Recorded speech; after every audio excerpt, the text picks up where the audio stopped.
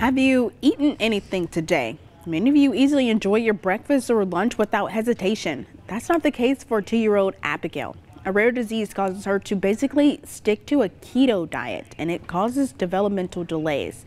As we continue our celebration of hope, WTVA's Daniela Oropeza shows us how the Regional Rehab Center helped Abigail go from nonverbal to speaking and using sign language. She is the happiest 2-year-old you've ever met. Abigail Kulovitz is her daughter's biggest fan and advocate.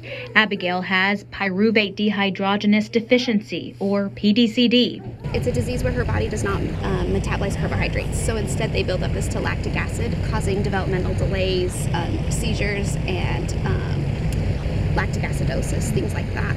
To explain it in simpler terms, Nikki says carbohydrates are like a poison to Abigail. It causes brain damage and seizures, and in many cases death. 90% of children with PDCD pass away before they're 4 years old. PDCD has a wide spectrum. Nikki says Abigail is on the more mild side. She started speech therapy at the Regional Rehab Center in January. She was nonverbal at the time. She now has about 50 to 100 words that she says. She knows about 25 sign language signs. She's started communicating in 2-word sentences. She has come a long ways with her speech language development. Is it stuck?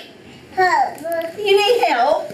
And she recently said her first 3-word sentence. Mama, shoes, help.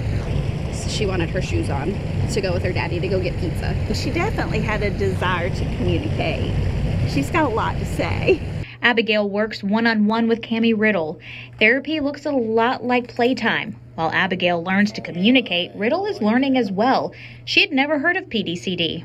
Just thinking, how do you prepare a meal for the family when your child's restrictions are so severe? Like bread, milk, and pasta, and anything with sugar. Abigail's speech therapy costs nothing at the Regional Rehab Center, giving the Kulovitz family one less thing to worry about.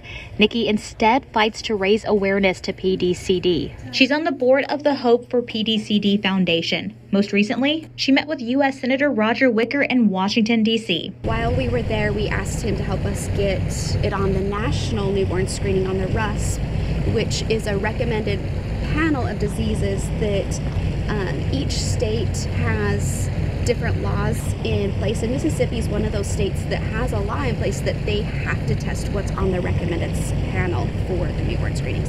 Not all states do that. Daniela Oropeza, WTVA 9 News. This year's Celebration of Hope telethon airs this Sunday, November 12th.